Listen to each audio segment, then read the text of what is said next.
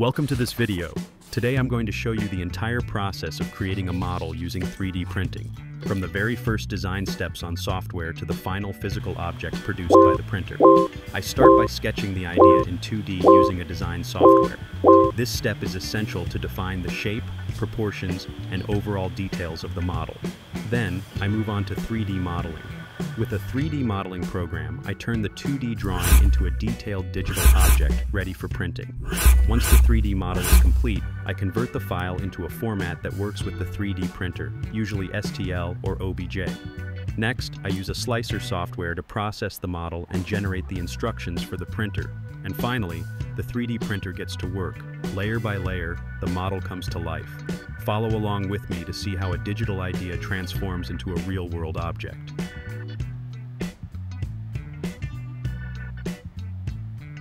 Now it's time to bring the digital model into the real world. I start by plugging the USB drive into the 3D printer to transfer the sliced file. Before doing anything else, I make sure to put on a mask and protective gloves. Safety is always a priority when working with resin. Next, I carefully pour the resin into the printer's vat. Once everything is ready, I start the printing process, and then comes the waiting game, as the model is built up layer by layer. To reduce exposure to fumes, I've also built my own large sealed enclosure that fits over the entire printer. It's designed to capture and redirect the resin smell through a ventilation tube leading out the window. This way, I can work safely and more comfortably in my workspace.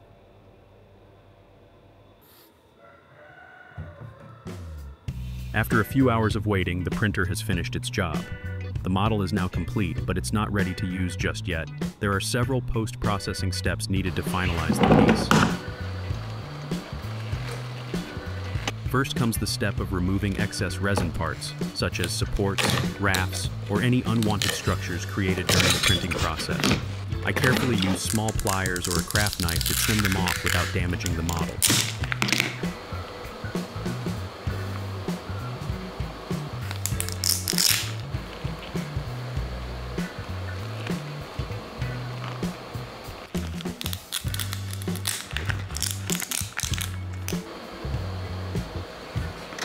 Next is the cleaning stage, where I wash the model in isopropyl alcohol. This removes any uncured resin still clinging to the surface and helps sharpen the details.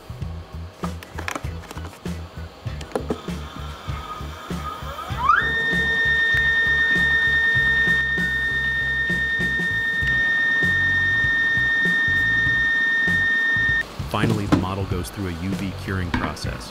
I place it inside a UV light box to fully harden the resin. This step makes the model stronger, more durable, and eliminates any remaining stickiness. And just like that, from a digital sketch to a fully finished object, the 3D model is finally brought to life.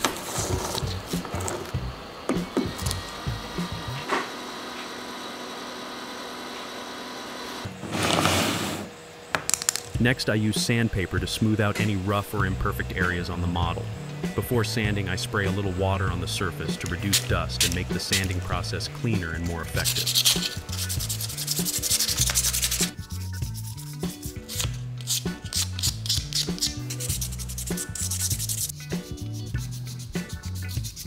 For spots where I removed supports or where the surface was damaged, I apply UV resin to fill and repair them. After applying the resin, I cure it under a UV light so it hardens quickly and blends seamlessly with the rest of the model. Once everything looks good, I do a test assembly of the different parts to see how well they fit together. This step is important to make sure the model isn't just visually appealing, but also structurally sound and functional, just like I envisioned it.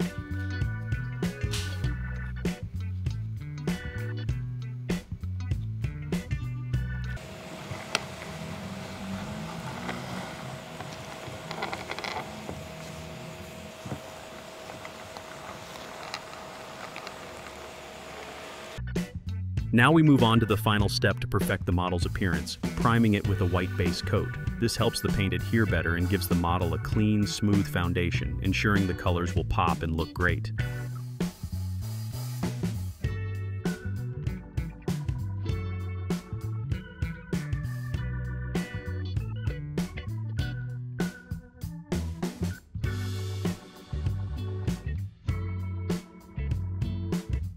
Once the primer is dry, I use masking tape to cover the areas that I don't want to paint.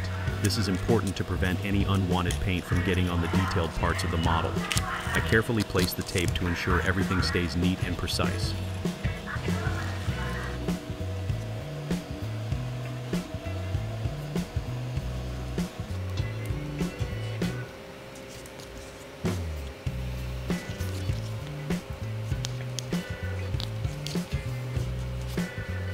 Next, I mix the paint to get the desired colors and begin the actual painting process.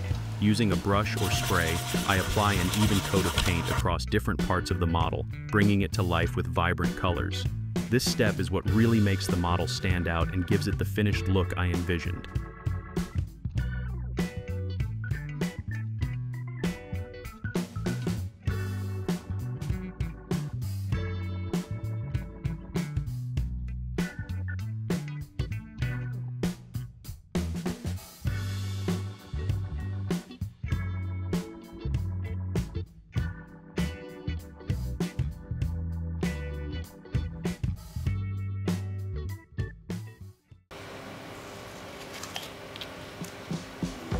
Next, I carefully remove the masking tape to reveal the painted areas.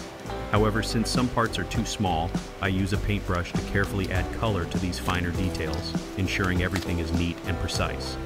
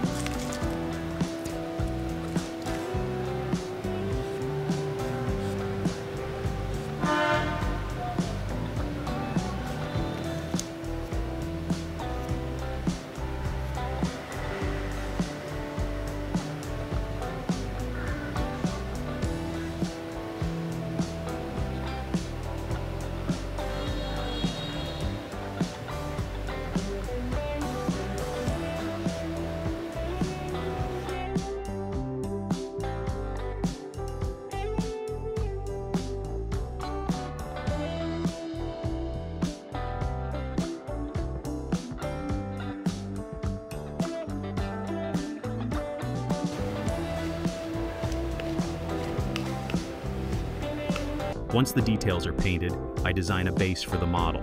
This base is crucial to ensure the model can stand upright and won't tip over. I make sure the base is not only sturdy, but also complements the overall design of the model. Finally, I assemble all the parts together, double-checking that the joints are secure and the model is fully completed. And there it is. The piano dinosaur character model is finished.